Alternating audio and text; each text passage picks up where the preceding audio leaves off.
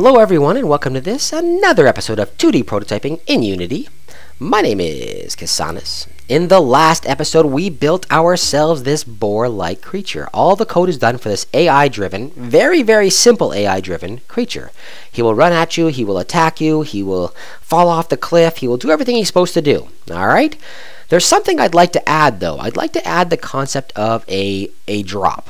Meaning that when you kill off the boar, he's going to drop something, possibly drop something, all right? And this is kind of an extended process. It doesn't necessarily have to be for drops. We're going to build an item that the character can pick up, and that could be used for anything. Let's say you want to have an ammo pickup, or you want to have a health pickup, or you want to have, I don't know, points, or whatever you want to do, keys, or anything at all that you want to pick up.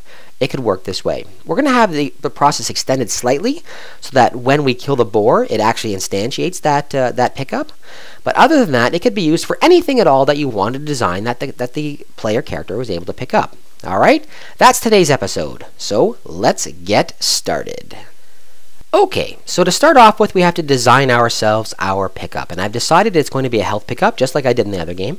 It's going to be a health pickup. We don't actually track our players' ammunition or anything like that. And we don't really have a point score system on here yet. So we're just going to have him drop a health pickup. So that way, if you've taken damage, maybe you can get your health back. All right? It's going to be really easy. We're going to start off, first of all, by designing the pickup. And it's going to be done very simplistically. I'm going to use, let me just drop this in here somewhere. Bam. I don't want it under the killer boar. I want it under some random location right there. It's at 0, 0, 0. Great. And that's a little bit too big. So I'm going to adjust the size of it a little tiny bit. Let's make it half the size maybe. 0.5 and 0.5. 0.5. That doesn't look so bad. So we're not going to, you could make this as fancy as you wanted to. You already know how to make a particle system. You already know how to make a complex game object. You already know how to do all that kind of stuff. We've done it a bunch of times. So I'm going to keep this relatively simplistic. I'm going to put it on a good order layer. Let's put it on order layer 2. So it's above everything else. And I'm going to position it slightly out in the Z. Now I haven't talked about this. If we take a look at 3D itself, and we adjust the spacing of everything, right now you see how there's a little bit of space. I made it very small amounts. You can make them larger amounts, like I did here, larger amounts. But if you want to, you can actually ensure that there's no overlap by adjusting the value in the Z. And I'm going to go back to 2D here, and I'm going to zoom in, focus. I'm going to adjust it slightly out, so I'm going to put it at negative 0.1. So that's going to put it ahead of everything else. Remember, as we move back farther away, the values get larger, and as we move closer to the camera, the values are going to be negative. So I'm going to put it at negative 1, and that's where I'm going to have this for the most part. And I'm going to have to decide where I want this thing, how high I want it above the ground. There's a couple of things that we do already know. We already know that the object itself has to have some kind of collider on it. If we want our character to be able to pick it up, it has to have some kind of collider on it. So that's the first thing we're going to add. Go on over, let me turn this off for now. Go on over and say add component, and let's add ourselves a physics 2D, a circle collider is fine because that's really and truly kind of what we got here, a circle collider. That's really great. That's all we really need to do for this object here. It's of course going to be a trigger, and that way when the character runs into it, we'll have 3 opportunities: on enter, on stay, and on exit to do something with code. Alright, so it's going to be a trigger. The character can run through it. It doesn't block us in any way. Alright, so that's going to be our heart, and I think we're going to have to add in here a little bit of code as well, because something's going to happen whenever the character touches this object. So let's add a component, bam, and let's add a brand new script. And I think that this script, we should give it obviously a name that means something, so let's call it health pickup. Alright. And there's not going to be a whole lot to this script, to be honest. All we want it to do is we want it to somehow affect, let's open it, so I'm not just talking about it. We want it to somehow affect our player, all right? So there's a couple of things we're going to have to do. Health pickup, right here, boom. First of all, we want this thing to be, as soon as the character touches it, to do something. So void on trigger enter 2D. We're going to use the on trigger enter, so as soon as the character collides with it, it actually operates. And of course, just like before, it's going to take a collider 2D. and we'll just call it other. We always call it other. That's pretty much standard. Other. All right, so that's the other collider that's colliding with it. In this case, it's going to be our character. We want to check that first. Is it our character? So if other dot tag, and we've done this stuff a bunch of times now, guys. You know how to do this. Is equal to quotations player. Oops, I have two quotations there. Player. Then we want something to happen. Now, what do we want to happen? This is the tricky part. What we want to happen is we want our character to gain health. That's our plan. The character's going to gain health. But right now we have no ability to actually have that character gain health. So here's what we're going to do. First thing we're going to do is we're going to add a public variable, a float, that's going to be called health amount. All right, and that's going to be the amount of health that our player character is actually going to gain. Let's close off these other ones because we don't need them. Now, what we need to do, let's look at our scripts here, and let's find our player health. What we're going to need to do is we're actually going to need to make some changes to our player health script. We currently have, if we go down to the bottom, we currently have, why is this on like this? It doesn't matter. We currently have this public void add damage script. All right, we have that. We want something very, very similar, but instead of adding damage, we want to add health. That's what we want to do. All right, so we're going to say public void add health, and it's going to take some amount. All right, it's going to take a float. It's exactly the same as the one above it. Float health amount. Let's call it. Doesn't really matter what we call it. Health amount. All right, boom, boom, boom, boom. All right, so let's move this down so you guys can see it better. All right, so with that being the case, what we basically want to do is we want to do a couple of things. We want to change the character's current health to the amount that's being added, right? So we want current health, which is what it was called, to be plus equal. That's the short form of saying add this together. Plus equal, and it's the health amount. All right. So in this line, we are basically giving the character additional health, right? We're saying here's extra health according to how much you've actually been picked up, how much has been picked up. All right. The next thing we want to do is we want to make sure that our current health hasn't gone above our maximum health. You know, you can decide that the character can have some kind of overdrive health if you want. In this game, I don't want that. I just want them to go back to their maximum health. So to do so, I'm going to say if current health is greater than my, what did I call it, max health? I haven't done this in a while. What did I call it? Let's go up here and look.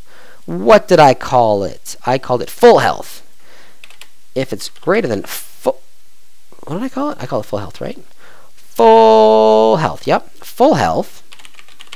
Then what we want to do is we want to set our current health to our full health. That's all we want to do. Equals full health. Perfect. All right, so that line, basically what this line is saying is if we have more health than we're supposed to, just set it back to where we're supposed to. All right, easy peasy. And the last thing we want to do is we want to make sure we check our health. Let's see what we called it because I don't remember. Our health slider right here. Our health slider value equal to our current health. Perfect. So this is basically going to set up the character so he's picked up the health, his health has been adjusted. All right. This will work for anything. Anytime that this public thing is accessed, this public function is accessed, we'll add health. So this doesn't have to be necessarily a drop. It can be any kind of pickup you want. Or every time you bang into a flower, or anytime you walk over a certain ground, or whatever, you're going to be able to access this public health, this public add health function. All right. Alright guys, sorry about that. I had a crash before I got a chance to save. So, I think I'm back to where I was. Okay, so we just finished off. We added our health function, our public health function, and that's going to mean that every time that the character, anytime anything wants to add health to our character, it's got the ability to do so through this publicly available function. Alright, so let's go back to our health pickup now. Boom, health pickup. Okay, so here's where we were. If the other tag is a player, then we now have access to that public function. The first thing we need to do is get a reference to that that script. So there's our player health, and we'll call it the health. is going to be equal to, and we know that it is on the actual, we know player health is actually located on the game object that we're banging into. Perfect. So let's say other dot game object dot, and then we're going to get component. Like I said, it's available right on the top level. Get component. We are of course going to get the quotations, no quotations, player health. The player health. Boom, boom, boom, boom, boom. All right, so that's going to give us a reference to our player health script that's on the object that we banged into. All right, or that banged into us. All right, the next thing we want to do is we want to access the health dot add health. All right, and we want to add the amount of health equal to, oh, I didn't add this back in when I crashed. Sorry. It was a public float, I forget what I called it. Health amount, I think I called it. Health amount. Hopefully that looks exactly the same as you guys saw before. All right, health amount. So we want to add in there health amount. Perfect. And the last thing we want to do is, of course, adjust the slider. Oh, no, we already did the other one. We did the other side. All right, that's all we want to do. No, one last thing. We want to destroy this game object. So once the character picks it up, we don't want them to be able to pick it up again. We don't want them to continue to get the benefits from this object, so we are going to destroy it immediately. All right, it's going to disappear. And if you wanted to, you can have it disappear in a puff of smoke. Let me go file save right now in case I crash again. And file save is already done. All right, great. So far, so good. Our player should be able to theoretically pick up this health pickup. However, the last thing we want to do, let's open up our enemy health. Boom, boom, boom. And our enemy health, this is the location that we actually want to generate, instantiate our effects, our death effects, or our pickup, sorry. So the first thing we want to do is we're going to have to say whether or not this guy can even do it. Whether or not he can even drop something. So we're going to say public, and we're going to make a public bool, so true or false, and we'll call it drops. All right. So if drops is true, then this enemy can drop a health pack, and if it's not true, then he can't do anything at all. All right. And that way, we can set it up so that some of your enemies drop stuff and some of them don't. It's up to you guys. All right. This is going to be something that's available through the inspector for each enemy. All right. And we will also make a public game object, and this is going to be the actual object that gets dropped. So we'll call it the drop. Doesn't really matter what you call it. All right. Both of these publics are obviously, both these public variables are obviously available in the inspector. All right. So we want to go down to, let's clean this up a little bit because this doesn't look great here. Clean you up. Let's go down to the make dead, and in make dead, basically what we want to do is if drops is true.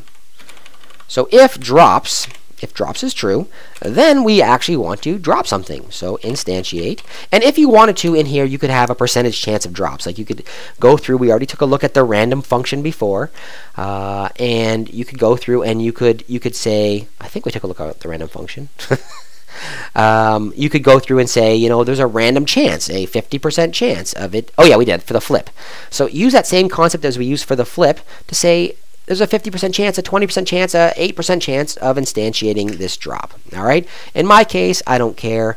If you kill the bad guy, then you get the goodies. All right. So we're going to instantiate the drop. All right. Where do we want to instantiate it? We want to instantiate at the transform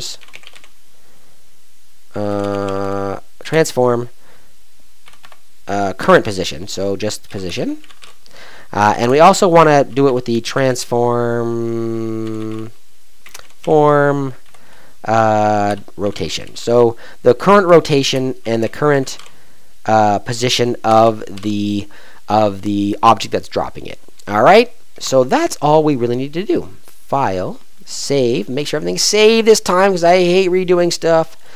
Health pickup, file, save. Okay, everything looks good. All right. The last thing we need to do is to go into our killer boar, find our health script, enemy health script, change. Why did you not change? There must be an error. There is.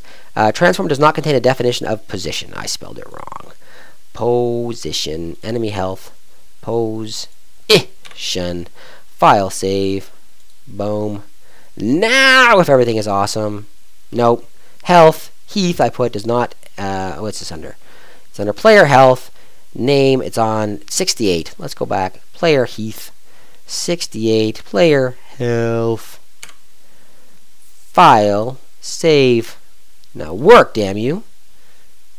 Alright, all is good. Let's go over here. We can actually take a look at our boar, and when we do so, we can see that boom, boom, boom, we've got ourselves a new Boolean. In this case, I want my killer boar to drop something. Great. And I want him to drop this health pickup. Let me actually put this health pickup back where it should be. It doesn't really matter, but I'm going to put it back at 0, 0, 0. 0, 0. I'm going to make sure that this thing is applied properly, because like I said before, I crashed. Delete it. I don't need you anymore. Delete. We've got it right here, so let's go back to our boar and make sure that in our boar, our game object we're dropping is this health pickup. Boom. File, save. I don't want to crash. All right, let's see what happens now when I kill a boar. Play. Everything's working great. Jumpity jump. My boar is right there. He's going to charge me. Ugh. Try to kill me. Get out of there! Whew, that was a close one. Okay, let's kill this boar off. There we go. There's our heart. It's a little bit high. Boom, I picked it up. And that should have adjusted my health. You know what? I didn't check and see if I did. Let's mute that. And it actually looked a little bit high, so I want to adjust this in here. It looked a little bit high to me. Let's adjust this to only 0.5. Play. Let's go kill that guy again. I'm going to kill you, boar. Chase me. Chase me, boar. Chase me, boar. Alright, let's go kill your friend. I'm going to take a little bit of damage here so you can see. Let's go over here, take a little bit of damage. Boom, boom, boom, boom. Oh, you know what I didn't do? I didn't give it a value. Let's find our health pickup. Our heart. And let's give it the health amount equal to, let's say, 5. It doesn't really matter. Let's try that one more time. Boom. Boom. Come get me. Hit me once. Oh, that hurt. Charge me now. Go in the hole. You can see I've taken a bunch of damage here. I'm going to kill this guy off. 1, 2, 3, 4 shots. Great. There's my heart. Boom. You can see this thing here went back, and my health is back to where it was. And that is exactly what we wanted to do in this episode. Guys, I hope you enjoyed it. I'm going to go off camera and I'm going to make a few adjustments. I'm going to actually, well, no, you know what? I'll do it on camera later on. Guys, I hope you liked it. If you did, let me know with a thumbs up. If you didn't, a thumbs down is perfectly fine. In this episode, we did pickups, and those pickups can be of any kind you want. So start adding things to your game. Ammunition, let's say, anything you want. Add yourself a public function to your character, and then you just simply adjust it through the public function. Hope you guys enjoyed it. Comments down below. Thumbs up, thumbs down, comments down below. And if you haven't done so, please take a few seconds to subscribe. Have yourselves a wonderful day, everyone.